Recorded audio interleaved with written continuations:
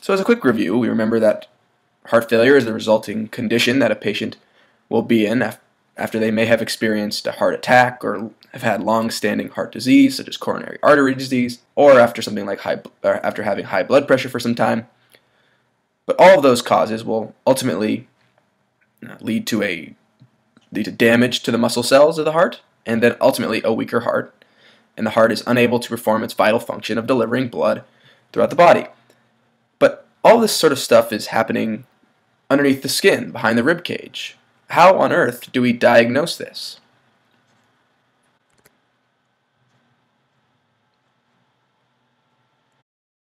Well, the first thing that is going to clue us into, obviously, someone with heart failure is a thorough history to understand whether they're at risk for cardiovascular events, or they've experienced cardiovascular events before that would lead them to be at risk for heart failure.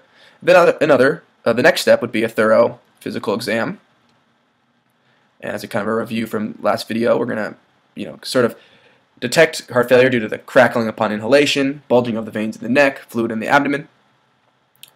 Next, what you're going to want to do, and to further confirm heart failure, is to do a chest X-ray. So we're going to send rays of light through the body and detect what it's passing through, and see that. And for someone with heart failure, we'll see that there is fluid around the lungs, and that there actually is an enlarged heart. An enlarged heart is a secondary effect of the heart attempting to try to pump with more force. It's actually going to stretch, and then it would lead to an enlarged heart. And that's very common to see with someone who has heart failure, is that dilated heart. Third, you can go ahead and get an EKG, electrocardiogram, and you're going to see some abnormalities. So EKG abnormalities is another step in your making the diagnosis. The fourth step is something called an echocardiogram, or an echo, which is an ultrasound technique that's used to kind of peer under the skin and take a look at the heart, and actually you're able to calculate the stroke volume, or the amount of blood the heart is ejecting per beat. And in fact, with someone who has a weaker heart, you can imagine that the stroke volume has decreased significantly. So that's something we can confirm using an electrocardiogram. And finally, more of a very specific test for heart failure is a blood test for a hormone called atrial natriuretic peptide, ANP. And so those are that's another specific test where if you see that in the blood, then you can in fact know that the person has heart failure. And as I kind of alluded to, this early diagnosis is very important. Spelling there. And we'll see that congestive heart failure that's left untreated can in fact progress. So what do I mean it can progress? Well, first, a person who may have just experienced a heart attack will be okay at rest. They're comfortable and okay at rest. But upon any sort of mild activity will cause distress. So that could be shortness of breath, fatigue. These mild activity will bring that on, and that's not good. That's not normal. It could then progress to a point where, okay, they're okay at rest, but any activity can cause distress, and that's even worse. And finally, heart failure can progress to a point where a patient is not okay at rest. And that would most likely require hospitalization and support. So ultimately, we want to keep patients away from option C there, and that's why it's going to take early diagnosis and early detection of congestive heart failure. So now I'd like to talk about how CHF progresses. We'll talk about the normal physiological mechanisms that are activated in a person with CHF that can cause the worsening of the patient's condition. So it's important to remember, and a good framework for us to go ahead and discuss these normal physiological mechanisms, is how our body is going to respond to a decrease in blood pressure. So as I mentioned in the previous video, due to a insufficient pump action of the heart, we're going to have a decrease in the pressure that's generated in our blood vessels, and so our body is going to respond to that. And one thing our body does is it constantly senses pressure. It has pressure receptors in our neck. Our brain is going to sense any changes in that pressure, whether it's up or down, and then act accordingly. And it's also going to detect the amount of blood, so blood flow, to the kidneys. And these are the two main ways that our body is sensing the blood pressure throughout the body. In a normal person, if you have a decrease in the blood pressure, our brain thinks that it's because we are actually losing blood. It says, uh-oh, if someone has been stabbed, you start bleeding, our body's going to sense a decrease in the blood pressure and enact a few things. And what I mentioned in the first video, we're going to hit the body's going to want to hit the gas pedal or use the sympathetic branch of our autonomic nervous system. So sympathetic activity will go up, and the sympathetic activity has two main effects. One, as we said, it's going to increase the heart rate. Remember, this is something that I said in the first video as a sign or a symptom.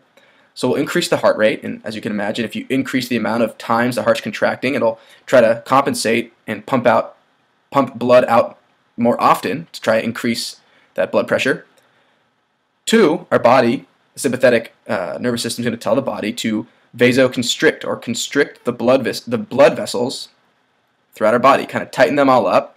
And just like if you had a hose and you clamped down on the hose and you constricted the hose's diameter, you'll increase the pressure in that hose. If you've ever put your thumb over the spout of a hose, it'll shoot a faster stream of water. And that's the equivalent of vasoconstriction. You're constricting the diameter of that vessel.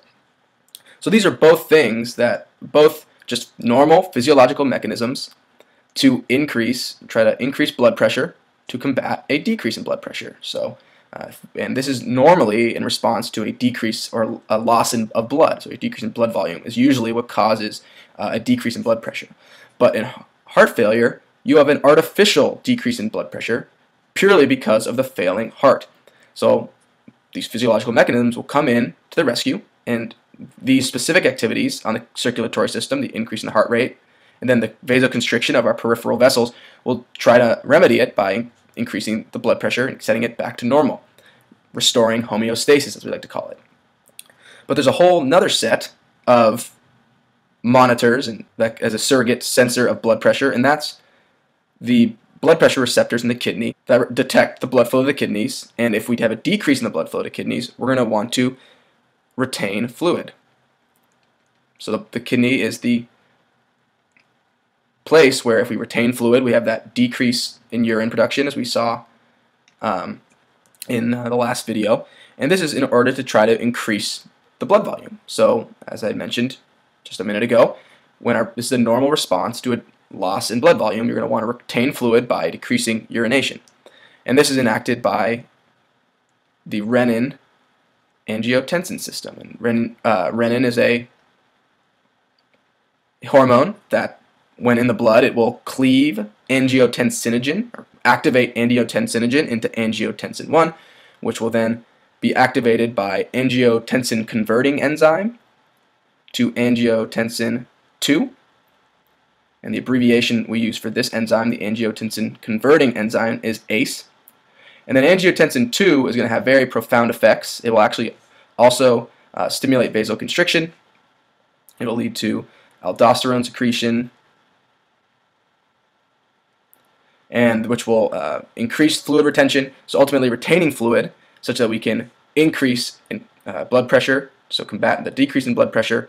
And so these are the things that our body's going to do just out of normal physiological response to a decrease in blood pressure to try to restore it. So let's stop and look at these effects. We're talking about an increase in the heart rate, an increase in the resistance with which the heart's going to have to pump over. That's not good for the heart. The heart's going to have to work harder. We're going to demand more from it, and it's already failing to produce it or to complete its basic functions. 3, we're going to retain fluid. This also can't be good because we're going to have even more fluid backed up in the lungs and the systemic circulation, which is going to increase the congestion, increase the edema, and ultimately cause a person's condition to progress. So this is definitely not good for a patient because their own physiological mechanisms acting under the knowledge that there's a decrease in blood pressure are going to do all of these things, which ultimately worsens the patient's condition. And so this is why physicians and healthcare professionals need to step in with drugs and different therapies to try to prevent these systems from worsening the state of the patient. So in the next video, we're going to go ahead and talk about these different drugs and talk about the different ways that we can intervene and hopefully help our patients.